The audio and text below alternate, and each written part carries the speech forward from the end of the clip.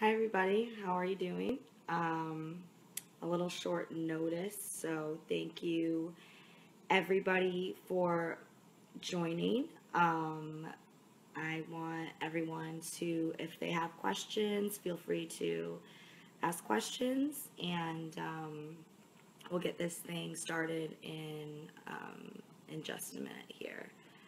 Um, so basically, what I'm going to be doing is just like normal, talking about the stories that I wrote this week, and give you guys kind of a chance to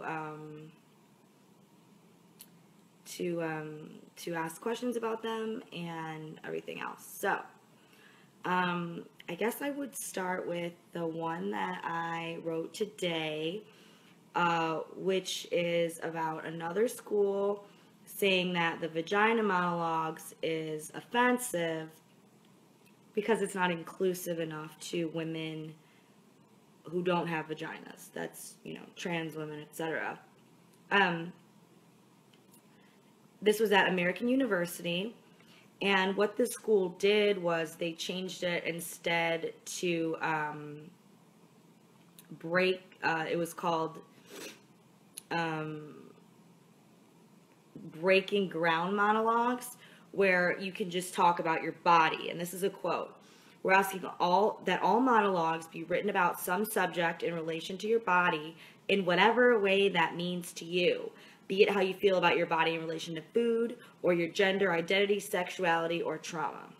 And this is being pitched as a sort of progressive, adapted version of the Vagina Monologues. But here's the thing, and I'm really sorry if you guys don't know this and I'm blowing your mind, but the experience of having a vagina is a lot different than the experience of eating food.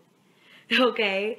If you want to have a little show about bodies and all the body parts and whatever else, that's fine, do that. But to treat it as if it's an adapted progressive version of the Vagina Monologues is stupid, and it's wrong because it's just not the same thing. And the author, this has been happening in other schools. Mount Holyoke College canceled the Vagina Monologues because it's not inclusive to women without vaginas. Whitman College replaced its also replaced its Vagina Monologues with the breaking ground monologues. And so this all started happening actually last January, so January 2015. And so the author of the Vagina Monologue told Time magazine that she kind of can't believe this has been such a thing, saying, "The Vagina Monologues never intended to be a play about what it means to be a woman. It is and always has been a play about what it means to have a vagina. In the play, I never defined a woman as a person with a vagina." Right, okay, so basically what she's saying is no matter how you identify, and this is pretty crazy here, guys, no matter how you identify, it's different to have a vagina versus to not have a vagina. And that, like, it's the whole point of the play is to talk about having a vagina and that particular experience. And if you're going to say that a show about a particular experience is offensive just because it excludes other experiences, you might as well, you realize you're arguing for the cancellation of absolutely every single work of art ever of all time. There's not a single work of art that could be described as relating to every single individual, and it shouldn't have to be. The Vagina Monologues is about vaginas, okay? Like you should be able to figure that out. If you don't have a vagina and you're like, why doesn't it include me? Well, because that's not what it's about. It's not about you.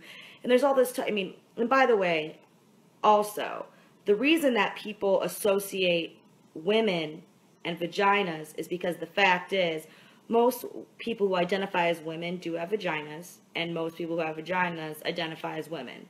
That's not offensive to say. That's just a fact. I'm not saying right, wrong, this, that.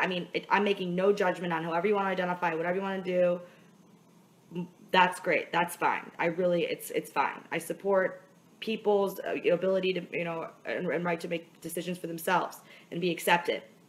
But that association doesn't come from nowhere. But even regardless of all that, why are you not allowed to have a play about a body part? It's a body part that certain people have and certain people don't.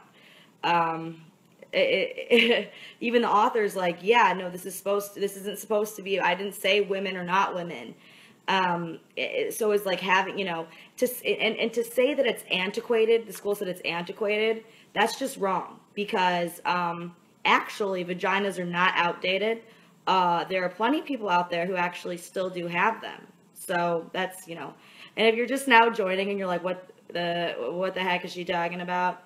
It's my latest piece today. It's about American University becoming the latest school to say the vagina monologues are, yeah, are offensive to women without vaginas, which makes, about being upset that the vagina monologues only talks about vaginas is, I said this in my piece, it's like walking into a gynecologist's office and demanding a prostate exam. That's how much sense it makes. But go ahead and check out my piece on that on National Review. Wow, another dumb blonde. Thanks, Carol. I love when people join in just to be mean. It's really great. Hi, Carol. Okay, so I'm going to go to the next one.